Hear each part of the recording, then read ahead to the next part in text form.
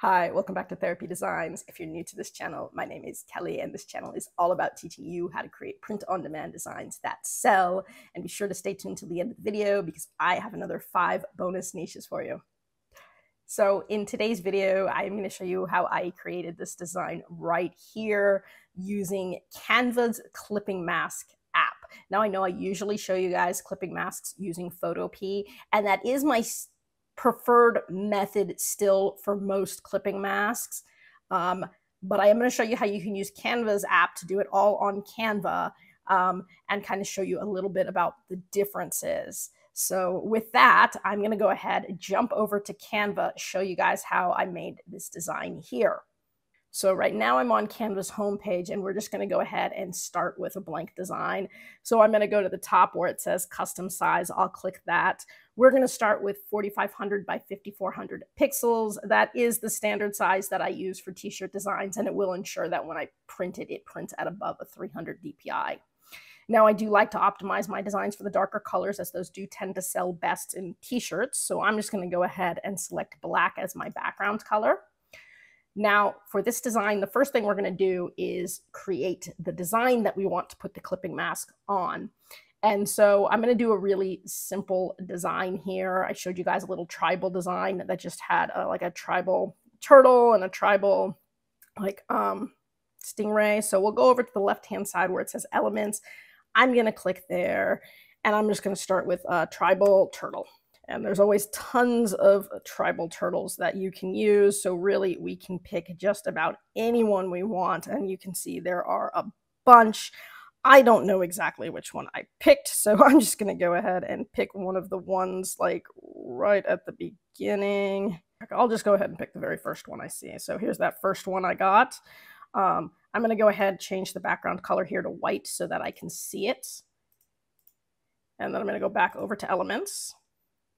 Now, when I clicked it, by the way, if I go back to see all, oops, well, that's my recently used, but when I go back to my tribal turtle and I go back to see all, and I clicked on this first one here, it pulled up magic recommendations. Now, this is great because it's going to show me other similar tribal animals, so I can hit see all.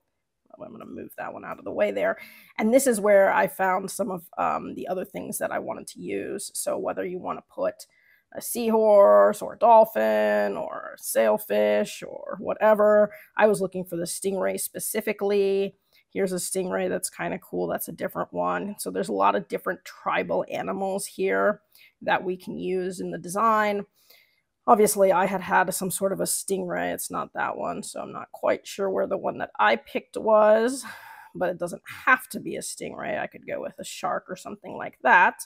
And sometimes that'll pick up more magic recommendations, and then I can look through again even more and see if there's anything else that kind of looks good. I mean, there's that stingray that's not necessarily the one I wanted. I don't know where the one I wanted was. I can always go ahead and just search for tribal stingray and see if that comes up. Wow, there's the one I liked. So that's the one I actually used in the design I showed you. So if I was going to take that one, go ahead again, make that white. So now I've got my turtle and my stingray. So that's what I actually used in the design. And I liked them, because they kind of fit together cool. So I could just sort of angle that a little bit and just kind of make them so I thought that they fit together nicely, something like that. And I can go ahead then and just group those together so that they're sort of one design there. And then what I did is I put some circular text around here too. So I went ahead, hit T on my keyboard. That's going to pull up a text box. And so I'm going to have one text box at the top. I'm going to hit Control D. That'll just pull up another text box. So now I've got my 2 text boxes. And you can use anything you want for text. I decided that I'm making a tropical shirt. I'm going to do it as more of a location style design because vacation shirts can be very popular. So sometimes if we just pick specific locations. So I'm going to go with some Caribbean islands here. And I decided to go with Antigua and Barbuda, I think it is. So, and I guess I'm going to do this in caps. Antigua and Barbuda. Oops. Antigua and Barbuda. All right. And then I wanted to pick a font that I thought was going to look good with this. Now, because this is a cool tribal design, I decided to go with a tribal style font. Now for this one, I did use a font that I got off of Creative Fabrica. So if you haven't gotten any fonts off Creative Fabrica, it's super convenient, and I've gotten a ton of free ones off of there. I'm going to show you real quick if I jump over to Creative Fabrica super fast. The one that I used for this is one called Tribal Case. So it's this one right here. I hit Tribal Case, and I've already downloaded it, but you could just go ahead and hit download, and that's going to download that font for you. And then from there, you would just go ahead and go right back over to your design right here. I'm going to go to the font section. Now, I already have this font, but if you didn't, you would go down to where it says upload a font. You click that, and that is where you could go ahead and upload the font. Now, right now, it's not showing because it's in a zip file when it downloads. Hold on, let me show you guys. So if I go to my downloads, I would have to click on that. It's in the zip file. I'm going to take it, and then I pull that into my downloads. Now it'll be on the download. So now if I wanted to upload it, I could again go to fonts, go down to upload a font. It should pull up right there. I can hit Tribal Case, hit open. It's going to make you confirm that you've got access to use it. Hit yes, upload away. It will upload it. I've already got it on here, so it's going to say the same. So I'll just hit upload selected so you guys can see. And it will go ahead and upload it. And then you would find it down here in the Your Fonts section, which should be right at the top. So all of these fonts that you see in my Fonts section, these are all ones I got from Creative Fabrica, and most of them were free fonts. So Creative Fabrica does have a ton of free fonts, but if you actually, wanted a font that wasn't free, you can always, of course, get their pro version or their membership, and it's pretty cheap. Otherwise, if you just go over to freebies here on the top, you can go to freebies. There's free fonts, free SVGs, free graphics. You can go to free fonts, and you can see that there are just tons of free fonts, over 5,000 free fonts that you could get. And so it'd be super easy to just download those and upload them onto Canva and use them whenever you wanted to. Anyways, I just wanted to show you that really quick because I am going to use this tribal font here, and I wanted you guys to know where I got it. So there's the tribal font. I thought it looked really cool with this design. Again, I'm going to make it kind of big, not that big. Something there, just so you guys can see it. And then what I was going to do was going to make it round. The easiest way to do this, by the way, would be to hit C on the keyboard. That's going to pull up a circle. I'm going to go ahead and make that circle pretty transparent so that I can see through it okay. It's just here to kind of give me the shape that I want. So if I had this circle and I was centering it in the page, maybe there, I'm going to take these and we're going to kind of line them up with the circle. So what I'm going to do is go to Effects. I'm going to go down to Shape. We're going to hit Curve. And then I can adjust the curve to kind of match the circle. So depending on how tight I want it to be. So if I wanted it to be something like that, I would want to curve it so that it more or less matches the circle here.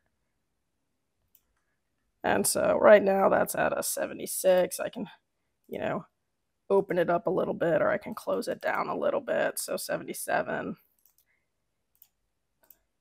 And so something like that. So that's a 77. So if I was to take this one here and again do the same things, I could go to Effects. I could do Curve. I'm going to curve it in the other direction. That's a negative 77 right there. So it should be about the same. And if I put it here, you can see how that would look. Now, I like the way that that all looks. It looks kind of cool. I can always, from this point, if I wanted to, now that I've got that circle, I could angle this whole thing, which might be cool, or angle, the graphic in the middle. So I can take my circle out, and I could take these, I could move them over a little bit if I wanted to, or I could angle it a little bit if I wanted to. So I could take the whole thing and kind of angle maybe a little bit more like that. Might look kind of cool. And once I do that, I can then go ahead and angle the fonts more too. So I can take the whole design and rotate it. So any number of different things that I could potentially, do with this. Maybe not that much, maybe a little bit like that. Anyways, once I have my basic frame, all I'm going to do is we're going to download the frame. Now I added another page there, but let's go ahead. I'm just going to title this Antigua frame. And we're going to go ahead, hit share, download. This is a transparent background. Okay. We just want page 1. Okay. It's a PNG. Everything should look good. We will download that. So this is going to be what's essentially going to be our frame. So this is a little bit different than what I do with Photopea when we use the app on Canva. So the next thing we're going to do is find our mask. Now you can do anything you want with a mask. Usually I like to do a nice gradient. I think I put like teal gradient background. So if I do a teal gradient background here, there's all sorts of different ones, different colors. I want it to be something that's, you know, relatively light, that's going to show up on a dark background. So any of these, you know, could look pretty cool. If I wanted to do something like that, just get a little bit of a gradient. If I wanted it to be something maybe a little bit more of a gradient or a little bit more texture, obviously I can come and, you know, look at some of these other ones here that kind of look cool. So lots of different fun, you know, gradient tealish backgrounds. So pick whatever you want, really doesn't matter. So for the sake of this, let's just pick a nice light, bright one. What do I got? Maybe I'll just go back to this one. Is fine because it's nice and light and bright. So let's say there is what I want my mask to be. Now, if I was doing this on Photopea, I would then go ahead and download my mask, and then I would jump over to Photopea and put the mask right on top of the frame. And that's how I would do it in Photopea. In Canva, we're going to have to use the app. So what we would do would be go to the left-hand side. We will scroll all the way down to where it says apps. And you can search through the apps. I have it saved under my apps, so I can just go to my apps. Anything that you've used will be under your apps, but if you wanted to search for it, you could just go ahead and put clipping mask.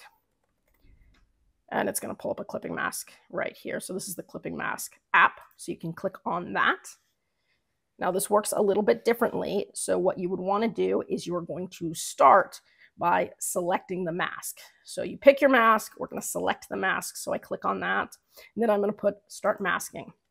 When you do that, it's going to pull up different shapes. And so what essentially you could do would be just to pick a plain, simple, boring shape. And you would put your mask on the boring shape. But we want to do, obviously, our own design. So here, what we're actually going to do is go to Image. And we're going to go to Choose File. And we're going to upload our frame here. So I'm going to click that. It's going to pull up my downloads. I'm going to go ahead and go with my Antigua frame and hit Open. And it's going to put my frame right there. Once I have my frame on there, I can go ahead and make it nice and big. I want it to cover most of the mask because I do want to make sure I'm getting all the different gradients. And so you might have to move it around to get it bigger because it's only going to show the corners while it's in there. So it's a little funky. So let's say I do that.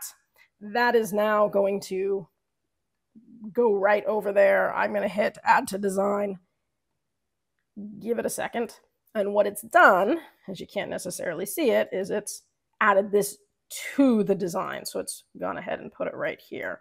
So now here I've got my Antigua and Barbuda. And so that is how you would do it using the app on Canva. So it's a little bit different. It's a little bit different order, but once you get used to it, it's okay. Now I can take this because now it's just one graphic. And let's say I wanted to angle it in the page. I maybe wanted to center it, make it a lot bigger. So I have it something like that. Maybe looks kind of cool. I can also, because now it's just a graphic, I can go to Edit. And I can use any of the filters on it or adjust it. So if I wanted it to be maybe a little bit more saturated, a little bit more vibrant, something like that, I could do it that way too. So you could play with it now from there. So that looks pretty cool. It's pretty much ready to go up. So now, Antigua turtle. So now I can just title it. I can go to Share, Download. It's a transparent background. It's a PNG. This time I only want page 2. And I can hit download. And so now it would be ready to put up on anything you wanted to, whether it's a shirt or a pillow or a tote bag or anything else. And so that is how you would go ahead and use the clipping mask in Canva. Now, this only works, by the way, if you're using pretty much one mask over one design. So if I had wanted to do this and have a different clipping mask, maybe over Antigua, and a different clipping mask over Barbuda, and a different clipping mask here, or if I was doing the brushstroke frames where I have a different clipping mask in each of the 4 brushstrokes, it wouldn't really work because it really just puts one mask over one frame. So if I wanted to do the brushstroke things, I would have to have 4 separate frames, each with one brushstroke, and then do the masking for each one of those individually, versus what I showed you guys before using Photopea, which was just to line up all the masks on one page, download it all as just one mask and put it over the one frame. And so you can decide based on whatever design you're doing, whether it makes more sense to use Canva's clipping mask app if it's something like this, or whether it makes more sense to just jump over to Photopea and do it there really quick. Either way, it's fast and it's free. So, you know, I don't mind doing either one of those. Either way, I'm going to have to download my frame. And so, you know, again, people were all about making clipping masks on Canva, and now you can do it. And it works really well for certain styles of designs, a little less well for others. But that's how you do it. If you have questions about that, drop it in the comments section below. I'll try to get back to everybody as quickly as I can. By the way, I do read all the comments. Thank you so much for your kind words. They mean a lot. Again, I do have a new beginner course out on Etsy, and it includes clickable links, and I have 4 special videos that just show how to set up like an Etsy shop from scratch if you're brand new. So if you're new to print on demand and you're looking for a beginner's course, I recommend that. I also have it in book form on Amazon, and I'll put the link in the description and the comments below this video. And because you guys were so patient and you did wait until the end of the video, I do have another 5 bonus niches for you guys. So without any more waiting, these are going to be your 5 bonus niches. So number 1, I'm pregnant, not a petting zoo. Number 2, actually, this is my circus and these are my monkeys. Number 3, zookeeper. Number 4, the zoo crew. And number 5, I'm pretty sure my last words will be, here, kitty, kitty. And it usually includes like a picture of a lion or a big cat. So anyways, I'm sure you guys can find lots of fun ways to design for these. Again, I hope you guys are still growing your skills in your portfolio, putting up lots of new designs, and I do hope to see you guys again. That's it for today's video. If you found that useful and would like to see more videos with helpful tips and tricks, be sure to hit like and subscribe, and turn on your notifications so you don't miss any of the weekly videos. As always, keep growing and stay creative, and we'll see you next time.